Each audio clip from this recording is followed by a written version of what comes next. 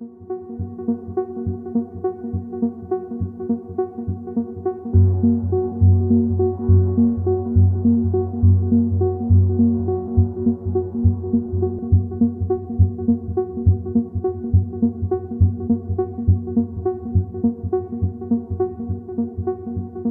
have a bit of a flat rule in our office that we don't talk about resale value, and we also want to talk about houses that they're going to be in there forever. But I always sort of say you have to love what we do because you're coming to our studio.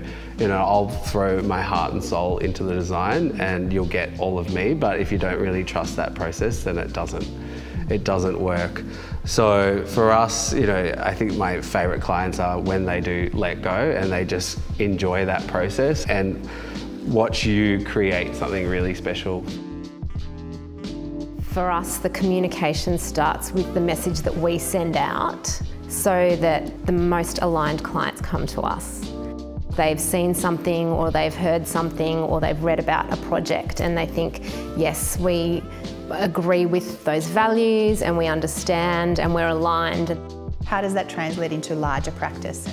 I think clients ultimately come to us, they see where we push an innovation culture. We're not a sort of single hand. I'm the head of design of my practice, but I'm not the sole designer. My role is to build narrative and have everyone work around a narrative culture. So we really push that a lot. It's all about each project finding its soul. Can you get a bad client and then help coach them into becoming a good client? Is that possible? I think so. Yeah. I think totally. You know, we bring them in and we're collaborating on their project, and I think once they see that, absolutely, they weren't a bad client. It was just about they want to come to you for a reason. Yeah. So it's just taking them on that journey. Just as it's important for homeowners to find the right professional architect or designer, it's equally important for the architect and designer to find the right client for them. So we, in ArchiPro, allow our professionals to showcase their work, their brand, their style, and show how they differentiate themselves and allow for inquiries from particular homeowners that resonate with their ethos. You know, and you do watch a client grow so much over that journey, and you know, in the end, they're speaking your lingo and they're talking about art and design, and you know, they start to understand what design is, and that's what our role is as a practitioner. When we do our presentation meetings, we try and get the clients in and we put on a beautiful lunch for them and they sit down and they relax and we chat, and there's time to sort of build up that trust. I mean, ultimately they have to feel safe. Yeah, and they need to be in safe hands because it's, you know, it's a leap of faith.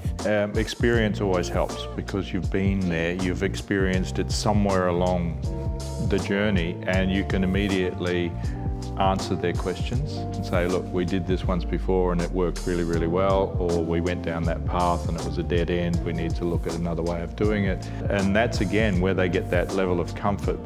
I know we had an exchange of text messages last week when the hotel you just completed opened and how joyous you were in that space, and I experienced it and so other people enjoy it, and you know, it does translate. It doesn't have to be a home, it could literally be anything, but when you apply yourself and you create something that wasn't there before, I mean, it's just an incredible thing what our profession can do. It's so fulfilling to be able to share that with the world.